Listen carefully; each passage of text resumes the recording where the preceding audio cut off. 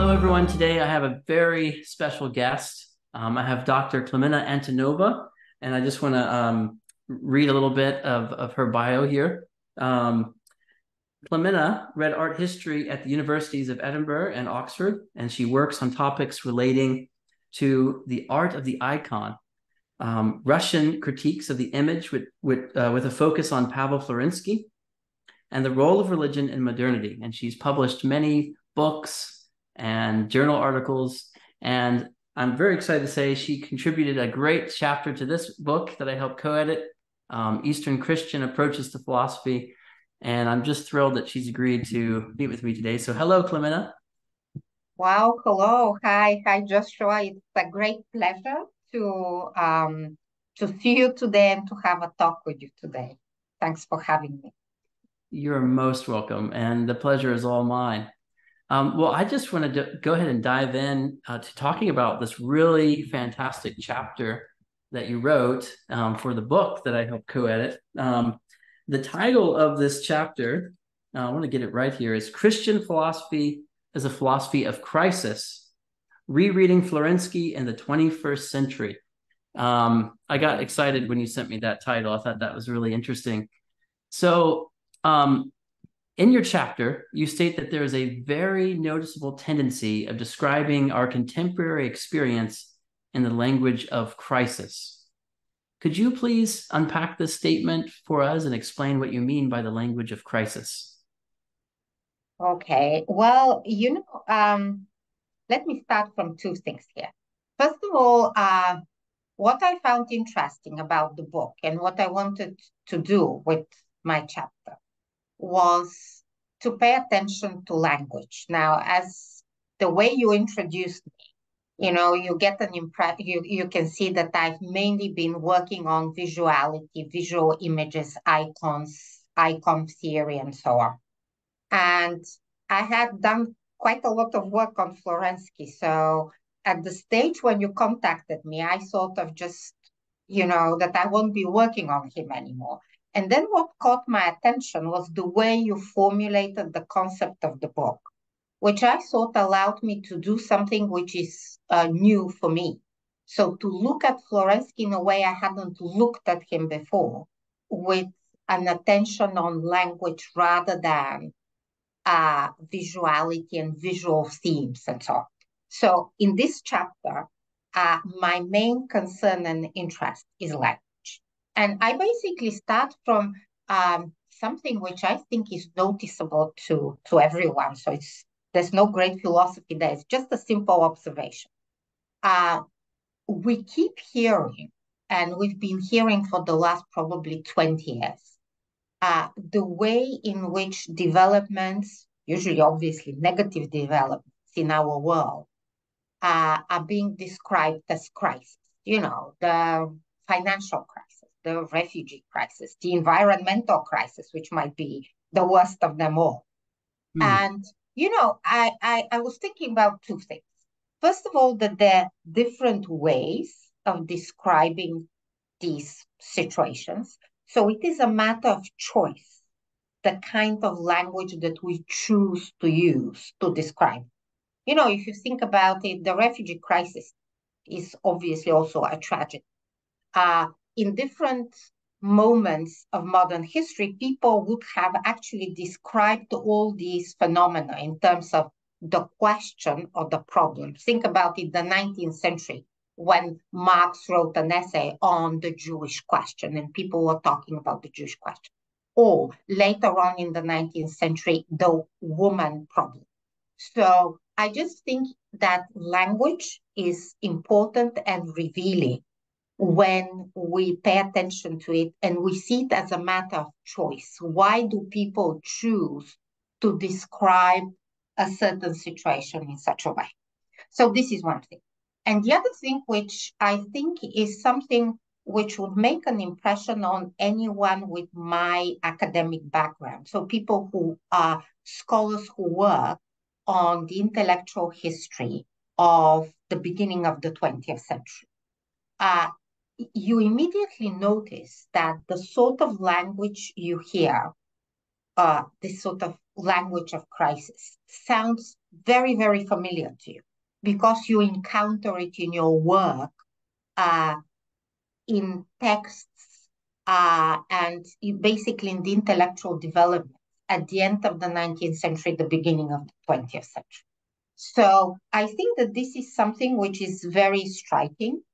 And, I was interested in why this is the case. So is this just a matter of accident, fashion, and people start using a certain language? Or is it something that our period at the beginning of the 21st century actually shares in common with almost exactly 100 years ago, the beginning of the 20th century? And whether it is this sort of concerns, questions that we share that predetermine the choice of using this language of Christ. So this is why I started.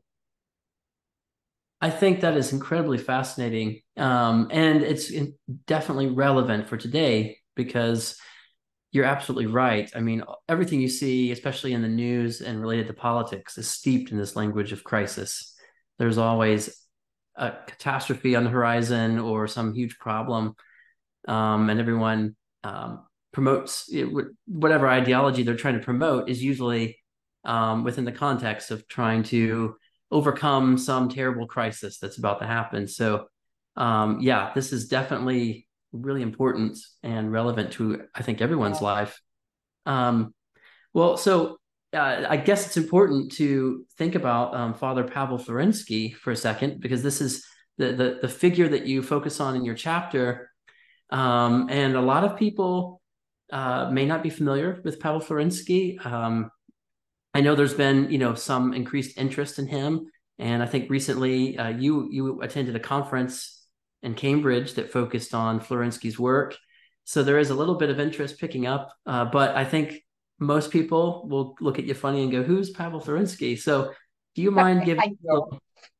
yeah, a I brief know, and it has happened to me, and what you say is quite right. That probably, let's say, around 20 years ago, he was quite unknown in among Western scholars, and now people are still sort of starting to hear about him in different contexts.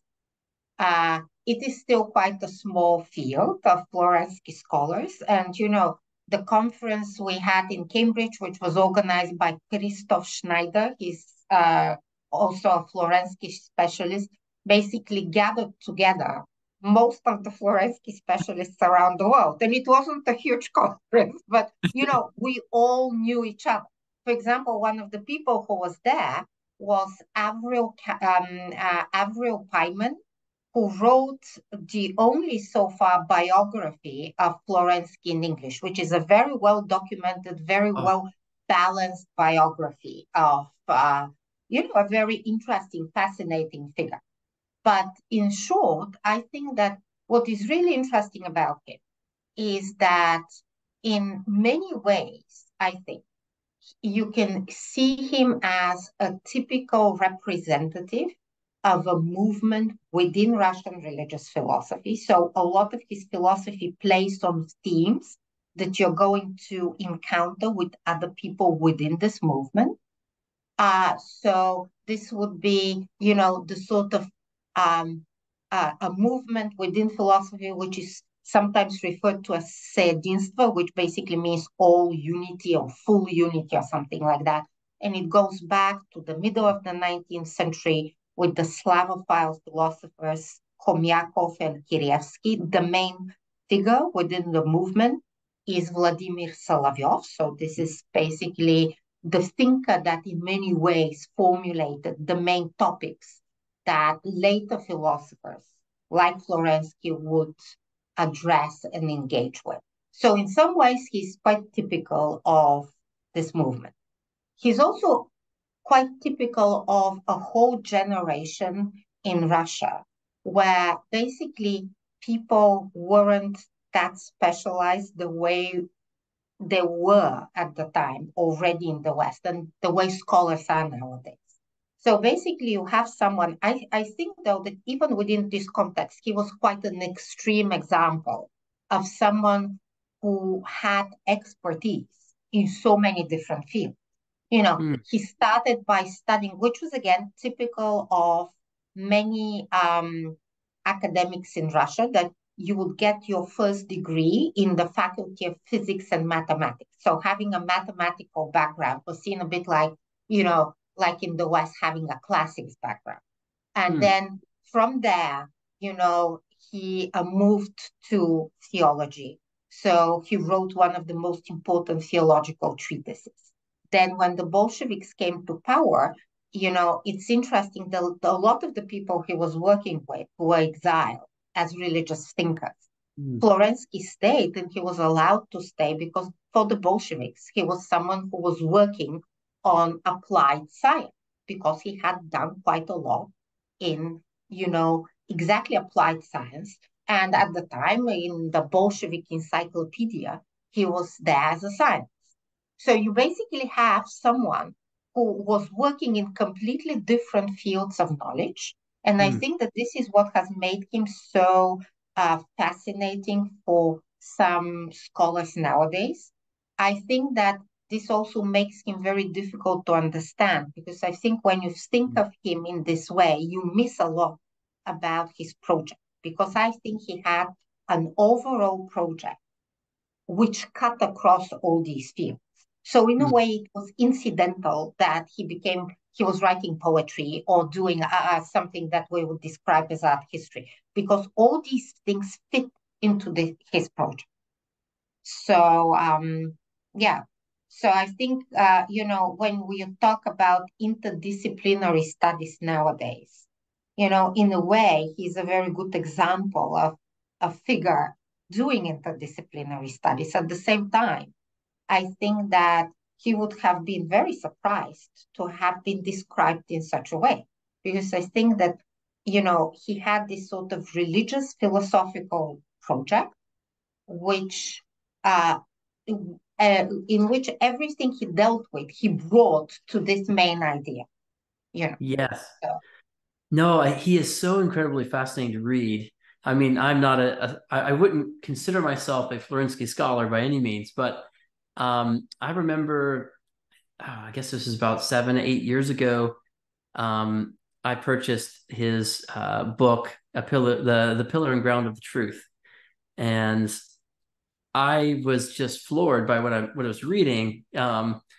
Because of what you just described, this is a man who could easily transition from something like it felt like a kind of poetry to uh, philosophy, and he's dealing with what you might describe as continental philosophy, but also like logical positivism and analytic tradition, and then he'll transition from that to linguistics, and he'll go from that to anatomy, and it's just you kind of it's difficult to follow. I mean, you can see just the wide range of the knowledge he yeah. had. Yeah, It's but I think that what is also interesting about that is because anyone who starts reading Florensky gets this sort of sense of awe at someone who is, you know, such a hugely knowledgeable person, someone who would be a genius. He's very often described in Russian intellectual history as the Russian Leonardo, someone who had expertise in all of these different fields. mm, But I think that one of the negative aspects about that is that when people and scholars start with this sense of awe, they find it a bit difficult to actually understand or realize all the many mistakes or misinterpretations that you come across in Florensky. And I think that mm, some of them are actually intentional. So he says something which is absolutely not true, not because he doesn't know, the field mm, well enough, but because in a way, this field is so subservient to his overall project that in a way, this small truth doesn't matter so much. He's sort of manipulating it in a way to prop up his main project.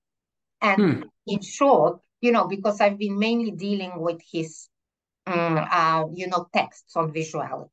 And, I think it's very interesting that after some time you realize that almost everything he says in the field of art history is wrong. but it is wrong in such an interesting way that Hmm. it opens doors towards very interesting ideas. But also, while it is wrong art historically, it is something very deep and original and valuable in terms of philosophy and in terms of his overall philosophical project. So you see That's what I mean? incredibly fascinating. That explains a lot because I too have found him very difficult to interpret at times and to follow the argument. And I come from, my training is mainly in contemporary analytic philosophy. So, um, it's a bit of a challenge to follow his thinking and to figure out what is he trying to say? What's the argument here? But I kind of enjoy it. So I keep coming back and rereading it. Over the years, I've returned to that book many times just for the pleasure of trying to figure out what's going on. Yeah. So I wanted to highlight that biography you mentioned is really good. I've read that. I think it's called A Quiet Genius. Is that the title? Yes. Is that the one Yes. you're? Yeah. Yeah, it's a Yeah. very good book. It's I actually found yeah. myself tearing up towards the end because it's very tragic, what happens to him at the end of his Yeah. life. It's also something that happened to many people within this milieu. Mm, But I think that, in some ways, because, so many of his friends and associates and colleagues were forced to leave. And when they were forced to leave, most of them left in 1922 on what is called in Russian history the philosopher's ship. You know, it was seen as they were the one that was suffering an evil fate, while, he was the lucky one who had been allowed to stay. And mm. then with hindsight, you realize that in a way they were the lucky ones because, these became the emigre philosophers that under difficult circumstances, but they could continue working. And Florensky ended up being executed in this very big Stalinist purge in Mm. 1937. His family wasn't even told, like it happened with many other people, that it took years for their families to realize that they had been executed. So yeah. Well, thank you for that. I think we could probably sit here and talk for a long time just about his life. But I want to dive into thinking more about some of the ideas, especially the ones you cover in the book. So one of the things that's interesting in your chapter is you argue that Florensky was more of a religious philosopher than a theologian. So a lot of people maybe think of him more of a theologian, but you say he's a religious philosopher and that he's engaged in the task of translating theological concepts into the language of philosophy. So could you maybe talk about that a little bit and talk about this task and why Florensky thought it was important to do this? Yes. Well, you see, this for me is quite an important idea because I think that there's quite a lot of misunderstanding, not just about Florensky, but about the whole of this tradition in Russian philosophy. Uh, because these people, Solovyov, Florensky, Sergei Bulgakov, Nikolai Berdyaev, and so on, because a lot of the language they use sounds like theological language. And because they talk so much about religion and how the crisis of modernity has to do with the idea that modern man has lost touch with higher being, God, uh, and the religious dimension in human experience. So a lot of this talk lends itself to being seen as, you know, part of a very conservative religious project that seems to suggest that the way out of, the problems we're facing these days is to go back to a pre-modern religious Christian view. And I think that with Florensky and with some of these people, you do have ideas that play on this notion. But I think that these are not the interesting ideas. I think that projects that are backward looking, pre-modern, first of all, I don't have a lot of sympathy with them on a purely subjective level, but I don't even think that intellectually they're very interesting. I think, however, that that the heart of this Russian religious philosophical tradition has something very, very valuable, which goes in a completely different direction. And the completely different direction is that, yes, all these people say we have lost this transcendent religious dimension of life and we should recover it. But it is all the time about recovering it within our modern context in a view of addressing our problems, not the problems of the 14th century, our problems. And I think that Florensky is quite a good illustration of this.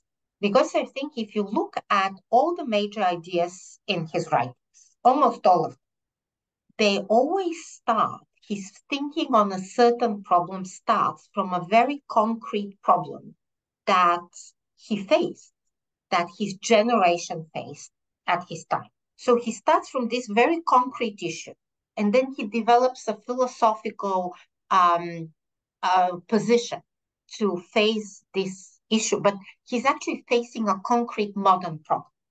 And this is why, I just found it useful to borrow the expression that Rowan Williams uses in this excellent book I thought that he wrote on Dostoevsky some years ago. And he talks there about Dostoevsky as developing a project of religious modernity. And I think that this concept is very applicable and valid in the case of Florensky as well, that you have to go beyond language that seems to point to a religious conservative project and to look at these ideas that are very modern and very interesting. And I think that, as with the book you read, The Pill and the Ground of Truth, you see references to mathematical ideas. Lewis Carroll, the author of Alice in Wonderland, was a professor in mathematics at Oxford. And so Florensky borrows some of his mathematical ideas and so on. And I think that what he tells us with that is that his concern with religion, with recovering a connection between man and God, is not something that is separate from modernity, but is very much part and parcel of modernity. And it's about incorporating the religious dimension along with modern problems that we face today. So this is what I find interesting about these people. When they start talking, which they do, about these sort of conservative religious ideas that were very much part of the discourse of the Russian Orthodox Church at the time and now. This is not something which is going in a very promising direction, but there's so much interesting, valuable, original ideas there at the same time. Yes, and that's what I find enjoyable about his writing and the other figures that you've mentioned, because they're bold and they're creative. And so I'm not interested in just, okay, let's go back to the 4th century and just they have all the answers to everything. Let's think about, I would rather find inspiration from, say, someone from the 4th century, but then go further and, like you said, try to look at the problems that we face. And I guess that was also part of my interest in the book, was that we would, it wasn't intended to just be a historical survey of different thinkers, but trying to actually bring creatively Eastern Christian kind of thinkers and ideas into conversation with philosophy, contemporary philosophy. So yeah, I'm with you on that. Ironically, it's funny when people, especially idolize, say, figures from like the 3rd or 4th century, especially like the Cappadocian Fathers, or people love them, or Saint Maximus the Confessor. What they often seem to forget is those individuals, they were all original creative thinkers themselves. They helped themselves to all of the thinkers and ideas of their day, Neoplatonists and Stoic philosophers, and they creatively synthesized ideas. So people seem to forget that. and I feel like that's an example set for us that we should do that as well, not just kind of slavishly Yeah. repeat. Yeah. So Yeah, and yeah, I think that this also applies not just for, Florensky's generation. I think it, in a way, applies very much to, all scholars that come later, like including us. And I think that in a way, Florensky is, I think, interesting for many people, partly because so many of his writings were left in a fragmentary form and were not finished. I think, it is very normal to imagine that when someone didn't live a very long life, as he was murdered, in his 50s, I think, uh, basically, and was working on so many different things, you can understand that there wasn't even the time. And I also think it wasn't part of his mental makeup to actually completely finish a project. You see that the project has so many interesting ideas, but they're very often not fully developed, which basically means that for a scholar to engage with Florensky, it gives you so much scope for a little bit of creativity on your part, because so many of the ideas are obviously left unfinished. And you have to, first of all, try to imagine how he would have developed them. And then you try to imagine how these ideas at the beginning of the 20th century would actually apply to our present day context. Because, when I say that there's so many analogies between the beginning of the 21st century and 100 years ago, I think that there are also quite a lot of things which are new in our time. And I think that it's not that the answers to all of them were going to come from thinkers 100 years ago, but I think also that if we disregard this intellectual tradition, we're going to miss quite a lot, which would be obviously useful to us now. yes, I agree wholeheartedly. Um, so okay, we started off our conversation talking about the crisis of modernity, and we kind of hinted that you're going to, bring the ideas of Pavel Florensky into conversation with this language of crisis. And we've talked about how Florensky's translating these different um, theological ideas into philosophical terminology and language. And there's one concept that seems to be very important for Florensky that you highlight in the chapter, and that's the concept of consubstantiality, which is a really important. Anyone who studies theology, would likely be familiar with that concept in that context. So, why is that concept of consubstantiality important for Florensky? What role does it play in his thinking? Yes.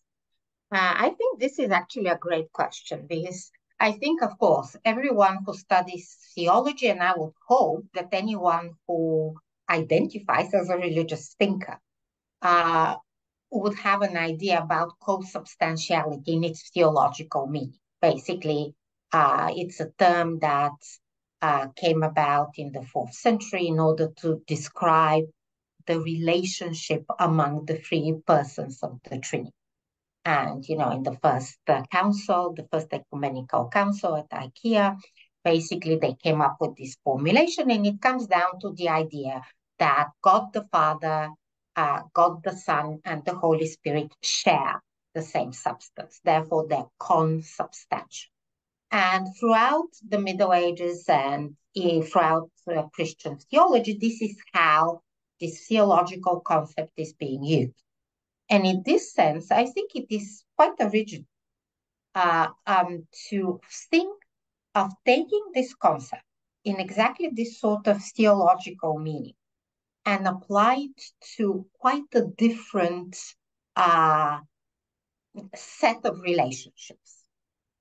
So basically, what Florensky does is that he takes the concept of consubstantiality and he applies it to describing the relationships and the bonds that exist among people. Now, he talks specifically about love between two people, so that sort of relationship.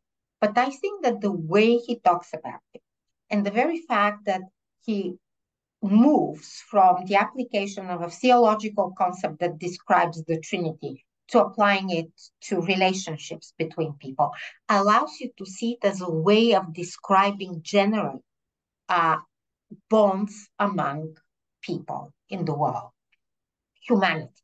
And what I think is interesting about that is, again, it's a concept that I think Florensky leaves in a very fragmentary form because he uses it to describe the relationship between two people in love, you know. But I think that there's this potential of actually developing the concept along the lines of this sort of idea that you have in much of secular philosophy, religious philosophy, and so on, of the notion of a common humanity. What brings people together? What are the bonds that exist among people? And I think that in secular philosophy, you have an understanding of common humanity, which is, I think I would describe it as a weak form of common humanity, where all human beings, therefore, we are alike, no matter, our skin color and where we live and things like that. Now, I think that this is a weak form compared to the sort of concept you can extract from Florence, because it's a completely different and so much more powerful claim to say that what all human beings share is not just that we are all the same in terms of our humanity, but we all share humanity with Christ.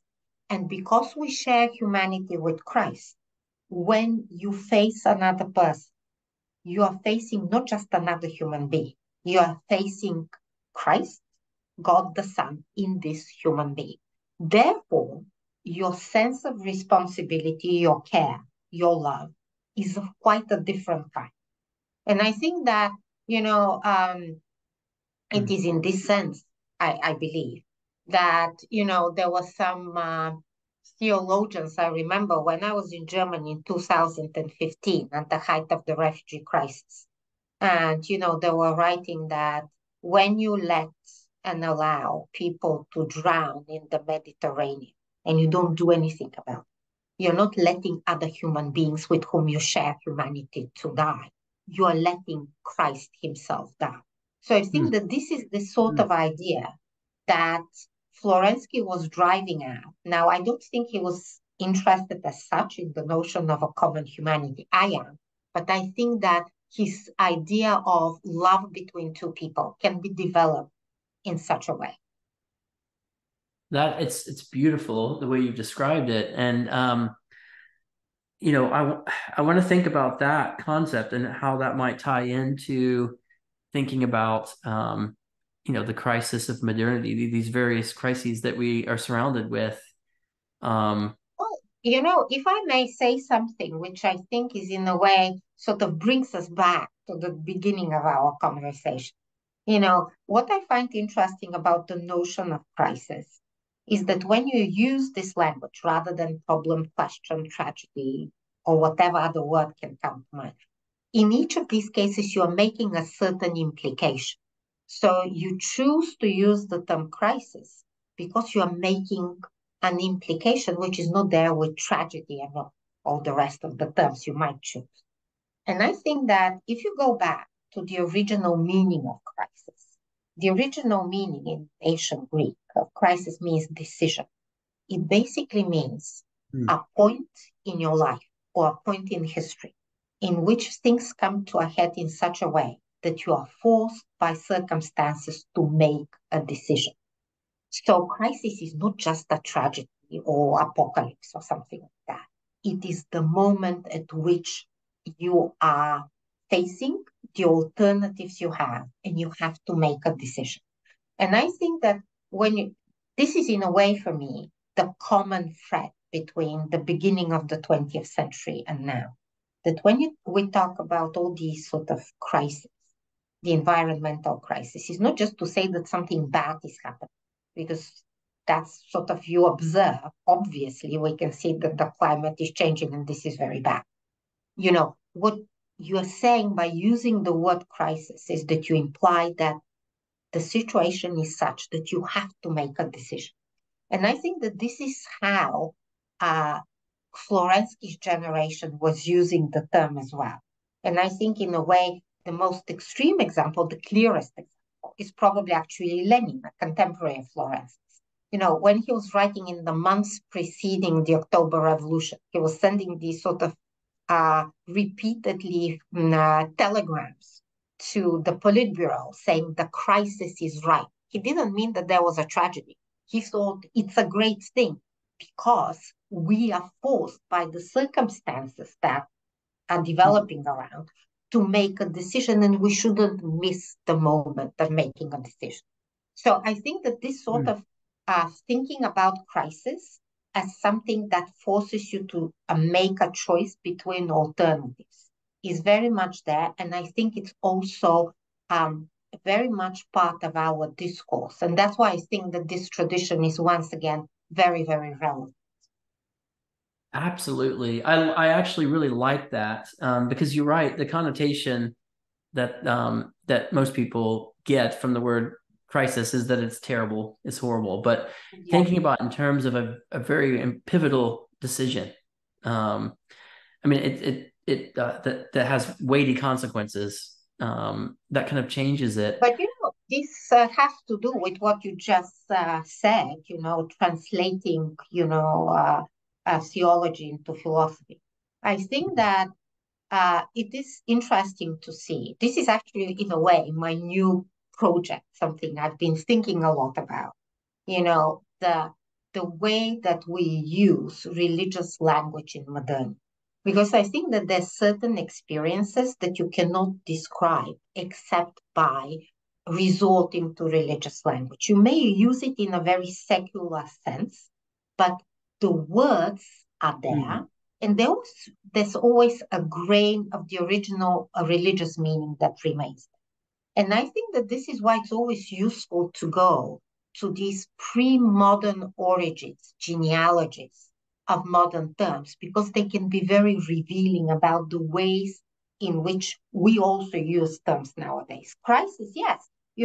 What comes to your mind is, something very, very bad has happened. But if you look at the history of the concept and its original meaning, you see that there's something much more than just making an observation that we are surrounded by very bad things. Also, if you go back, and I think that there's some analogy between crisis and apocalypse. Nowadays, when you say apocalypse, there's a modern meaning of the end of the world, there'll be an apocalypse, a nuclear catastrophe, and the world won't exist anymore. But if you think of the pre-modern meaning, it's analogous to crisis, that apocalypse means both fear of the end of time, but also hope at what's going to happen, the hope and the promise that the second coming of Christ, for example, in a Christian context holds. So these pre-modern meaning and connotations, I think, are very useful to go back to because they can be very relevant for the ways in which terms are being used nowadays. And we often don't realize that.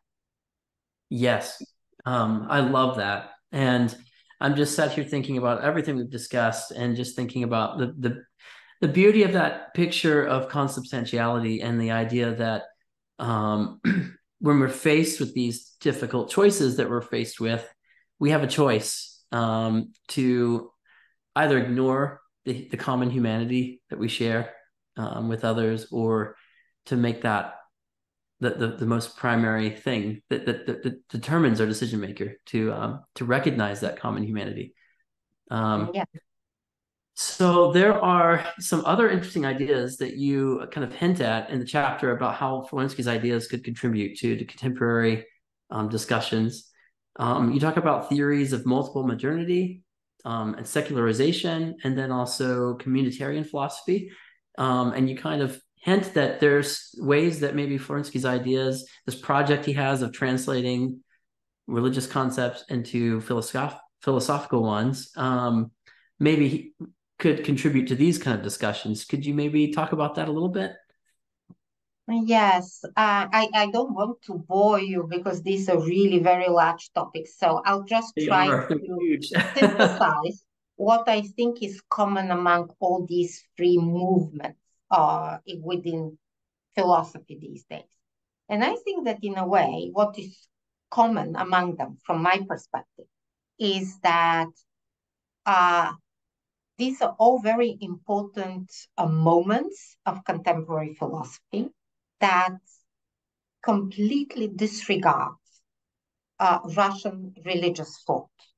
For example, secularization theories, all these discussions around what constitutes secularization. I think probably the most promising way of thinking about that is uh, the philosophy of Michel Foucault and nowadays Charles Taylor. And basically, the main idea there is that uh, secularization arises out of developments within um, late Latin Christianity. Secular terms come out of ideas that we see within Latin Christianity in the late medieval period. This is the main thesis of Charles Taylor in his book A Secular Age, where he tells us the story of the rise of secularism out of the spirit of reform in the late medieval period. Now, the story he tells, which is a very compelling story, is almost completely a Western story. So he looks at developments within Latin Christianity, Protestantism, that lead to modern secularization. Uh, then, if you look at the theories of multiple modernities, you know, in a way they address this issue because the whole notion of multiple modernities goes to the idea that we tend to think of modernity in the singular as Western modernity, Mm. while at the same time, in a globalized world, you notice more and more that it's not about the West being modern and everybody else being backward and having to catch up with the West. But there's another way of describing the modern world that actually modernity, there are different models of modernity, and Western modernity is one of many. So the Russian model, that is again completely disregarded in this discussion, is one of the models of modernity. And that connects to the secularization theories of Foucault and Charles Taylor, because one of the big ideas of Charles Taylor is that the opposition between religious and secular reason, the disconnect between religion and secularism, is something which is unique to the Western world. It doesn't exist in non-Western societies.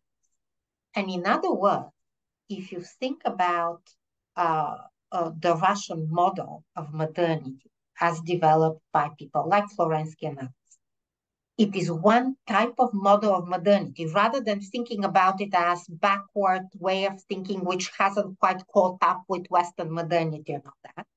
And it just shows one of the different ways of getting to modernity and one of the different ways of engaging with secularity. Because the connection, in short, and I'll finish with that, the connection between religion and secularism, as Charles Taylor has shown, in every other tradition apart from the Western one, is much more fixed, much more fused, much more mixed, rather than a simple opposition that exists in the Western model that was constructed by Enlightenment thinkers. And in this sense, the Russian model is interesting because it shows the way that religious and secular ideas interpenetrate. And Florensky is a good illustration of that because, as we discussed, there are all these religious theological ideas that are sort of naturally merged with ideas from science, from physics, from mathematics, and so on. So the model of modernity is a very complex one and in a completely different one from the opposition between secular and religious reason.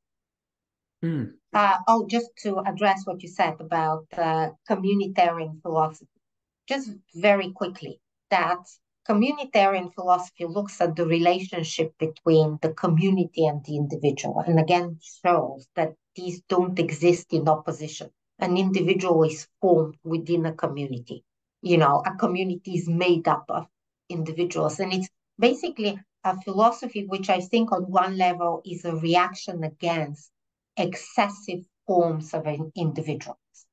So in this sense, I think that this whole movement of philosophy, would actually, it would be very natural for people within this tradition to engage with uh, Russian religious philosophers like Florensky because they ask very much the same questions.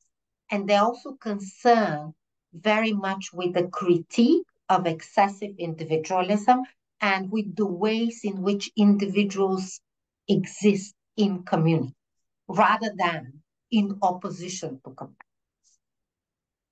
Yes, all of what you've said. I feel like we could dedicate another hour to to discussing and unpacking. Let's not bore people.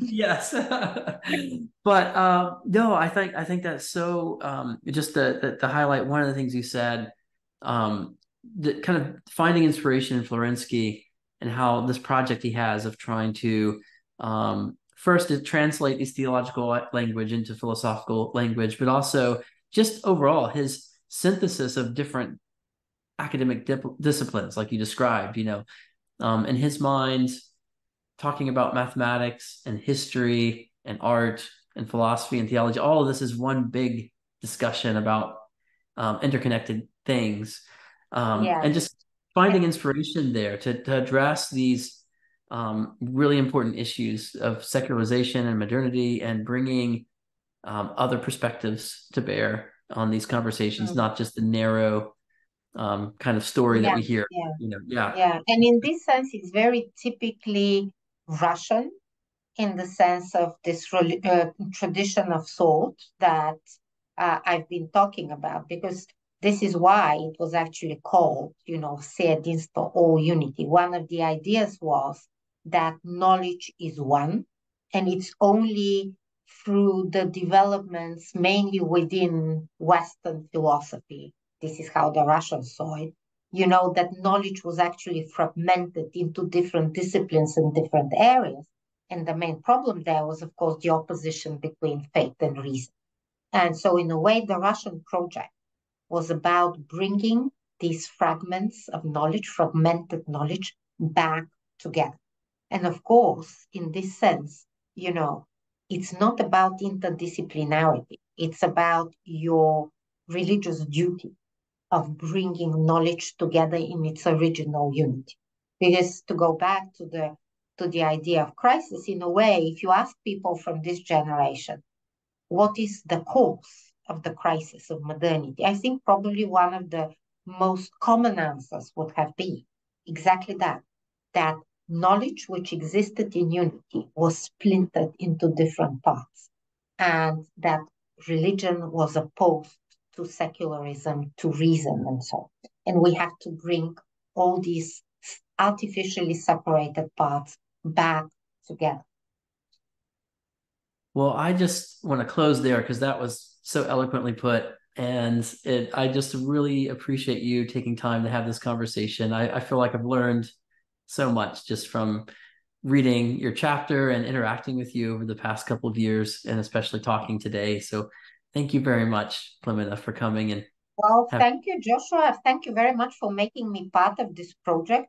I really enjoyed very much reading the other essays in the book. We have now the book at my institute in Vienna, and I read with great interest the other papers there. I think there's some really excellent work that I'm using in various things I'm working on right now. So Oh, thanks very much. you are most welcome.